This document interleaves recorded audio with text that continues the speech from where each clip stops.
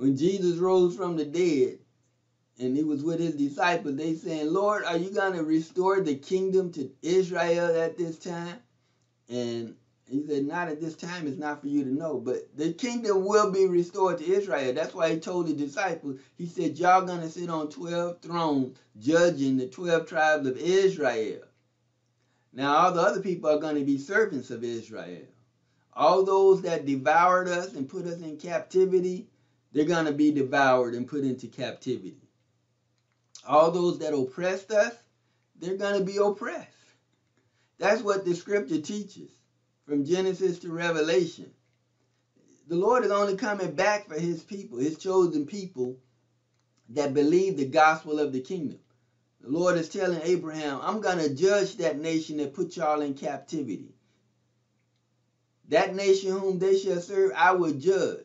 And then he said, afterwards shall they come out with great substance. Now, a lot of people apply this to when we were in Egypt the first time.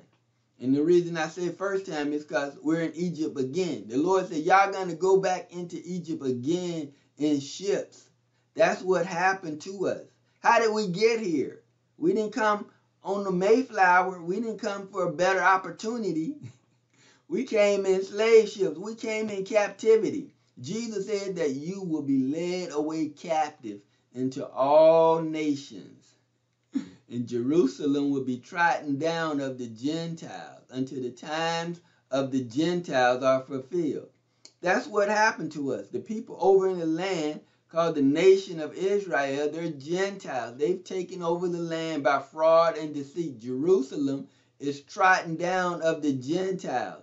The times of the Gentiles won't be fulfilled until the Lord Jesus comes back. We have been led away captive into all nations. We're in the land of our captivity. People say, that's all you talk. That's what the Bible talks about. That's who we are. But the Lord said afterwards, after this captivity, when it's all over, when it's all said and done, the same way when we came up out of Egypt, we had stuff. He said, y'all going to come up out of here with great substance. We ain't going to be downtrodden anymore. Living from paycheck to paycheck, barely surviving, barely getting by. In poverty, from sun up to sundown, from the beginning of life to the end of life. A lot of us know what that's like. And some of us, the Lord is blessed. But don't forget where you come from.